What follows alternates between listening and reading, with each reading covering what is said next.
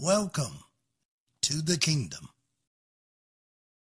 Hello and praise the Lord. Welcome to Selah Moments with Pastor Fred Moore. I pastor the Kingdom of God Christian Center, some of the best people this side of heaven in Round Rock, Texas. That's a suburb of Austin, Texas.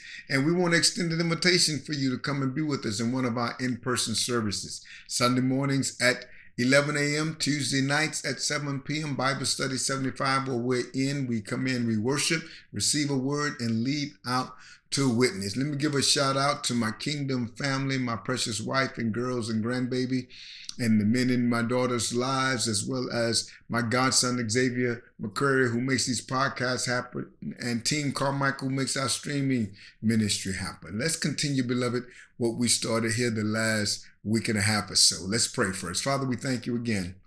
And we just love your word, Father. We love your people. We love sharing your word with your people. So again, Lord, we recognize that time is precious.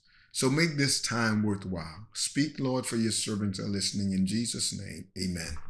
All right, beloved, the Selah thought that we've been dealing with is try again. Now, so far, here's what we've done. We're not going to review, but just a statement, a summary of what we've done. We looked at even people in the natural, beloved, from Michael Jordan to Colonel Sanders, who was not afraid to try again.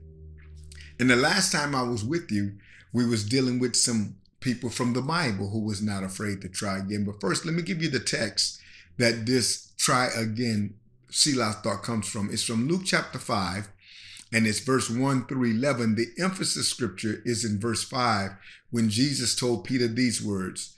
When in verse 4 and 5 it says, when he had left speaking, he said to Simon, launch out into the deep and let down your nets for a drought.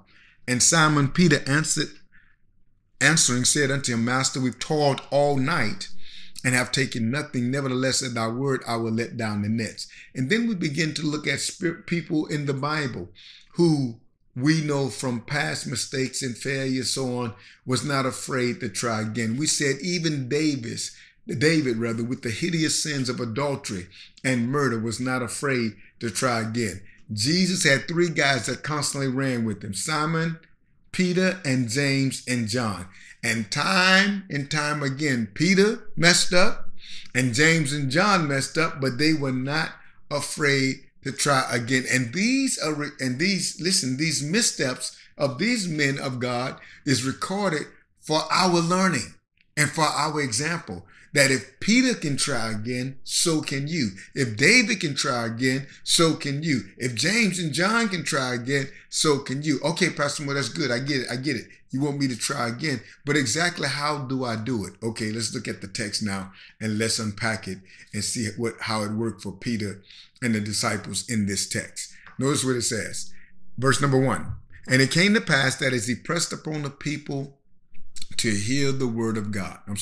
As the people pressed upon him to hear the word of God. Where do I begin, Pastor Moore, when it comes to trying again? You need to position yourself to hear the word of God. Why, Pastor Moore? Because faith comes by hearing, and hearing by the word of God.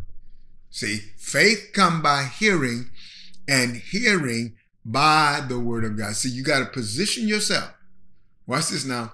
It says, and it came to pass that as the people pressed upon him to hear the word of God, he stood by the lake of Gennesaret. See, we've got to get to the place to where, listen, I'm going to hear. When it says pressed upon him, that speaks of a determination to hear the word of God. Now watch this.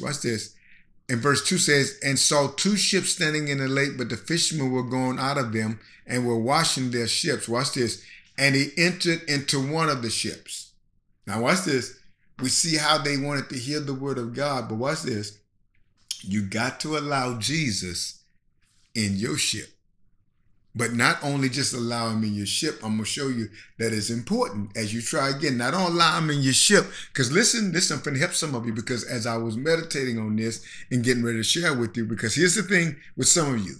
You've allowed him in your ship, but you're not letting him instruct you while he's in the ship. You got him in your ship. Some of you got him in your life. I don't believe that you at one time were sincere in accepting Jesus Christ as Lord of your life, but you are not letting him instruct you now that he's in your ship.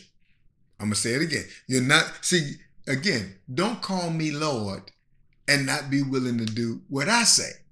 See, the Bible says when we're willing and obedient, we'll eat the good of the land. If we're willing and obedient, because we may have let him enter into our ship, but now are we willing to obey what he says?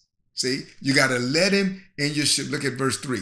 And he entered into one of the ships, which was Simon. Now, here's what I like about this. Now, all this is truth, as I tell my church. When you're reading the word, different things say something about me. Listen, don't miss this. Don't miss this.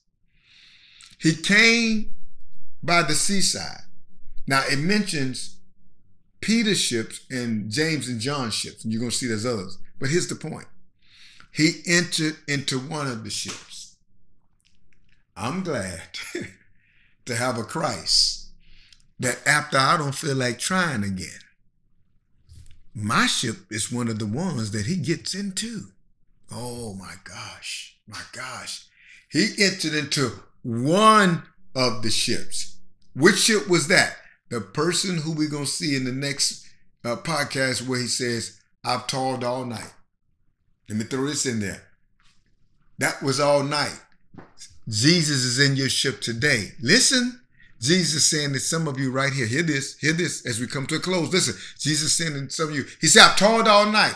That was last night. Today is a different day. Today is a different day. Today is a different day. Let last night and that dark moment go, because that was last night. But today is a different day. Because Peter said, we've toiled all night. But here's the point I want you to see again. He entered into one of the ships. And I don't know about you.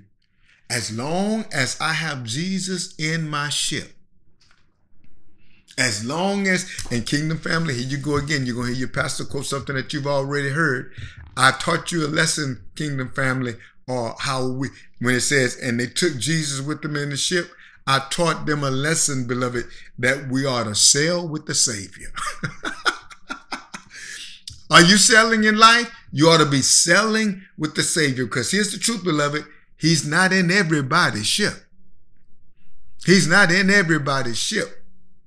But you come back and I'm going to show you, watch this, why you should try again. You start off by trying again. You got to position yourself to hear the word of God, and you got to be willing to let him into your ship. This is Pastor Fred Moore. This has been a Selah moment. Love, peace, and blessings, beloved.